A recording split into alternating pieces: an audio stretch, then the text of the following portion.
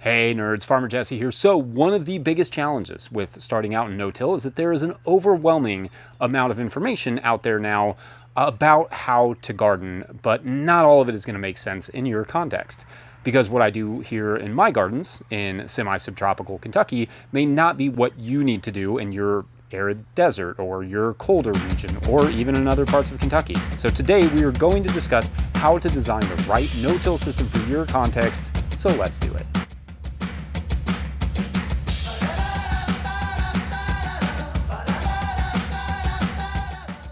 So you will hear the phrase a lot that context is everything in farming, but to be honest, that's a rather unhelpful idea if you don't know what your context is exactly.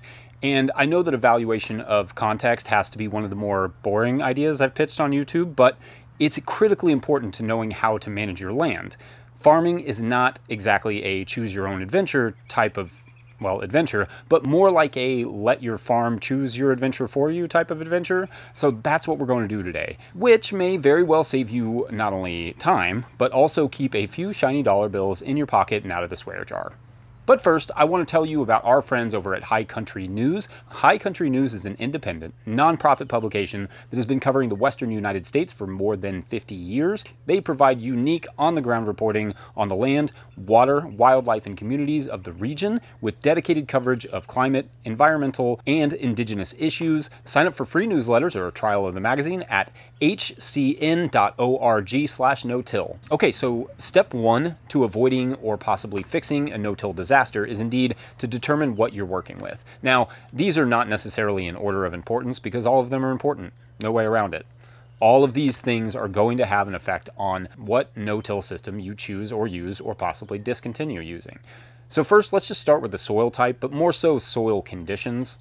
You see sandier soils, for instance, tend to be lower in organic matter, lower in available nutrients, and drain more readily than other soil types, but that isn't a universal given. I've seen very healthy sandy soils, and I've also seen the opposite, which is to say sandy soils that do not drain well and are slightly compacted, going against what we typically think of with sandy soils. Clay soils, for their part, can be impertinent jerk faces, if you'll excuse a little bit of jargon, but can also be rich with nutrients and quite healthy. Conversely, they can be deplete of nutrients and exceedingly difficult to work with, insisting on being either extremely wet or extremely dry, seemingly incapable of just being, usable. So to judge your soil condition, start with a simple soil test to get an idea of what your soil organic matter is and if there are any wild imbalances in nutrients. Second, do a percolation test to see if you have a drainage issue. This involves digging a hole and then filling that hole with water. Allow that water to drain, then fill it again. If the water does not drain, that second filling up within 24 hours, then you have a drainage issue. This has to be done in the growing season when the soil is not already excessively wet, like it can be in the winter, at least for us. Drainage can be a sign of compaction, but also a high water table. There is not a lot you can do about a high water table. You will want to build beds a little bit higher, and you will want to increase your soil organic matter or find a different place to have your garden. Compaction, however, can be addressed. To check for compaction, use a piece of rebar or something similar and plunge it into the soil when it's at a normal moisture level. If it's hard to get the rebar in and it stops a few inches down, that's compaction. If you get several inches in, you may be able to get away with not doing anything to address the compaction beforehand. And I've discussed all of this in this particular video, which is all about starting gardens. Now, compaction, drainage, all these things, why does all that matter to no-till? Because if you are wanting to use a deep compost / no-dig system, for instance, then just pouring compost over top of poorly draining, heavily compacted soil could require a year or more to really get going, no matter if it's sand or clay. Working some nutrients and compost into the soil and then forming those beds with compost, for instance, will get you into healthy production much faster and much better. So mechanical tillage or time. Those are basically your options for rough soil conditions. Remember, even in a deep compost setup, plants are still going to rely heavily on the native soil below the compost for nutrition. So maybe don't feed and house them in muck. I should note that every time I talk about getting gardens set up with working compost in, someone will inevitably say in the comments that mechanical tillage is always bad. But dogmas like that blur realities because when you're dealing with native soils that look like this, there is just nothing there to protect. Almost no life, no organic matter, nothing really that you need to protect except for the soil particles themselves. So my suggestion is to simply put something there worth protecting. Now, if you're dealing with this, obviously, don't till that. In that case, if you have soil that's really nice, or even moderately nice, you can just go ahead and lay your cardboard or whatever down and then your compost and build beds that way. Rough soil though, you may want to address it. Okay, next, in thinking about no-till systems and context, rainfall and climate. Rainfall matters in the sense that if you are anything like us here in semi-subtropical Kentucky, you not only get 40 to 70 inches of rain per year, but sometimes that rain can come in quite heavy downpours. On a slope, that can wash out any compost or loose soil quite easily. So in heavier rainfall areas, you have to have a strategy for retaining composts, wood chips, or any loose soil, like in a system that uses the tilther, for instance.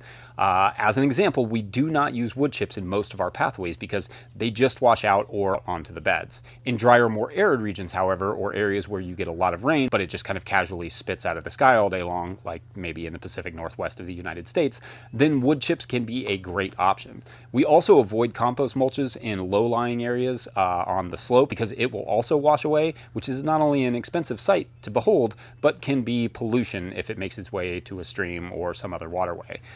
In terms of other climactic factors, straw and hay and cover crop residue are classic mulches, but they can also cool the soil. So if you're in a really cold climate, using those mulches is going to be more complicated because they can prevent the soil from ever reaching a good summer temperature for growing summer crops.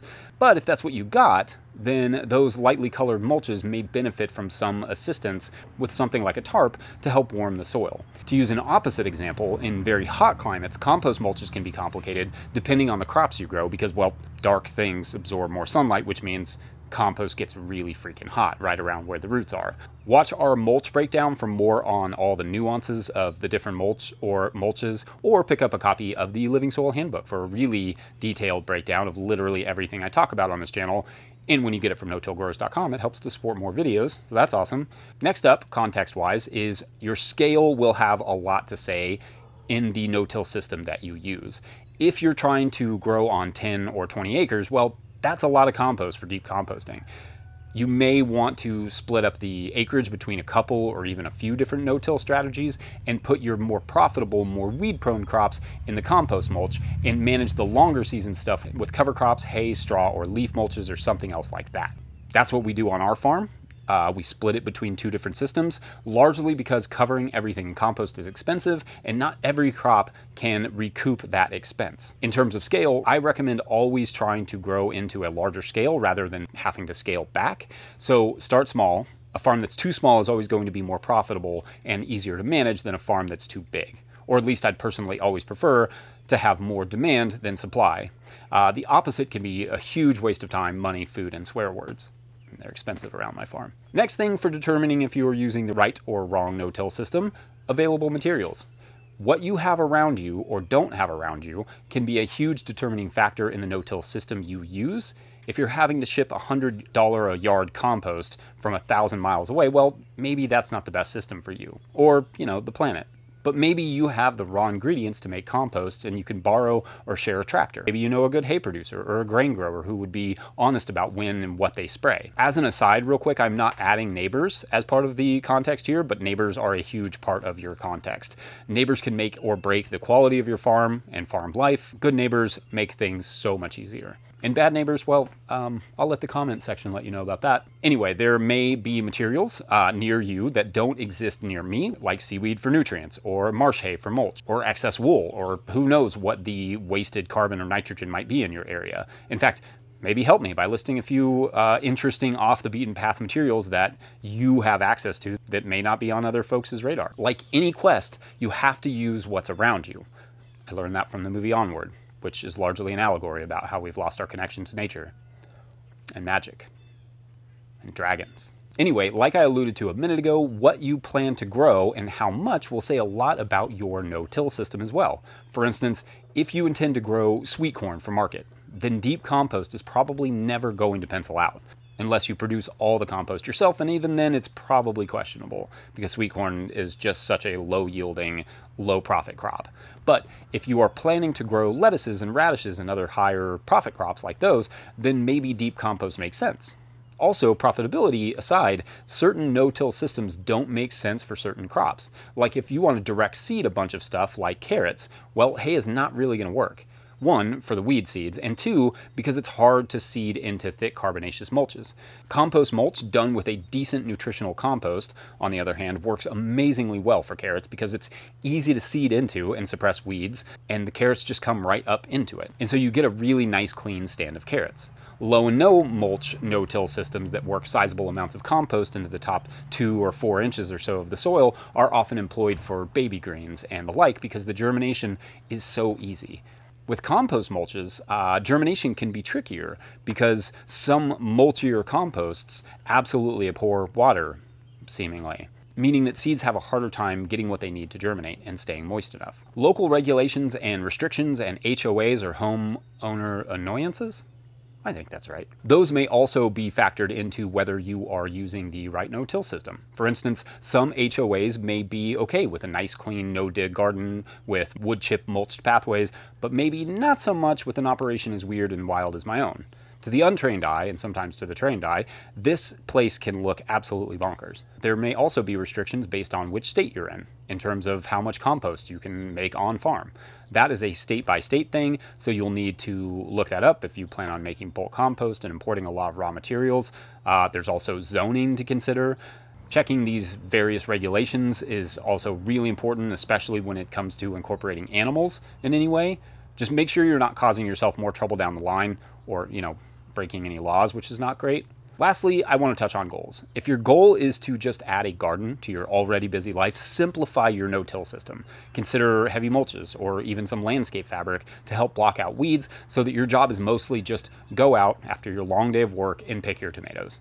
As a commercial grower, I've got to constantly be thinking about setting up each garden bed for the next crop. If you are only concerned with getting 1 or maybe 2 crops per season out of a bed, then just focus on one very simple system that fits your budget. You don't need all the fancy gadgets and tools and the most expensive compost. You just need the right type of mulch for your region and warm enough weather to plant. Goals don't always have to be about money or time either. For us, one of the goals that drives our farm is ecology. I want to grow the number of insects and birds and animals in my area every year. So for us, having flowers and hedges and wild ecological areas is important to our system and to our farm. I also don't want to spend my time weeding.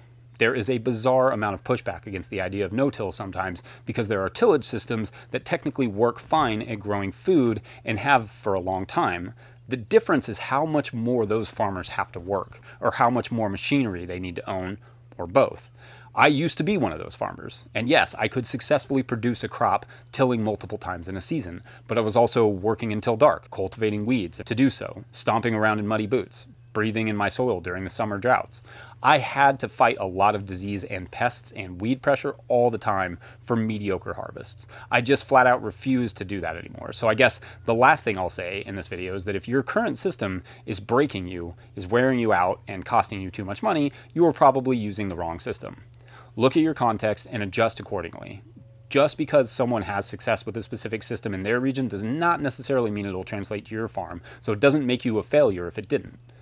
Again, ask your farm what it needs and go from there. Anyway, heads up that if you would like to see my farm in person this spring and judge for yourself if it's bonkers, we recently posted our farm field day events geared around specific topics. I'm assuming at this moment that they are not sold out. Over at roughdraftfarmstead.com. I will post a link in the show notes. Hopefully those tickets are still there. Pick up a copy of the Living Soil Handbook from no-tillgrowers.com for more on these systems that I discussed, or a hat or other merch. Join our Patreon page at patreon.com/no-tillgrowers to support more videos like this, or just hit that super thanks button. That works too. Like this video if you like this video. If you're not subscribed to the channel, hit the subscribe button. And if you are subscribed, well, you're awesome. Otherwise, thanks for watching. We'll see you later. Bye.